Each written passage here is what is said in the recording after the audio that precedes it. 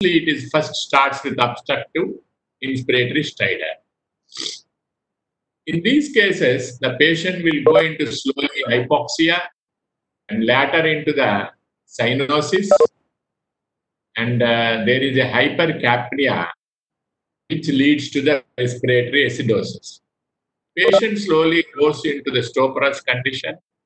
Sometimes they end up with respiratory failure, even death. It starts from upper respiratory tract infection. Slowly, this infection progresses and descends to the laryngotracheal bronchial tree. The patient will present to you with a fever, with having a toxic symptoms. Patient is anxious. There are feeding abnormalities. That means patient doesn't take food, or sometimes they are not in favor of taking food, and vomitings will be there.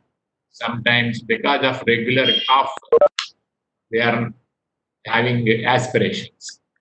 Then the patient will have a weak cry because involvement of the laryngeal vocal cords. Even they are having a specific cough, or croupy cough. It is like a ceased barking. It is prominent in the night, because the night actually everything is silent. You can visit,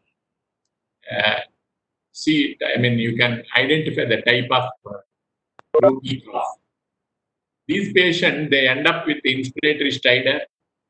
Because involvement of the subglottic, they may enter into the biphasic stridor even.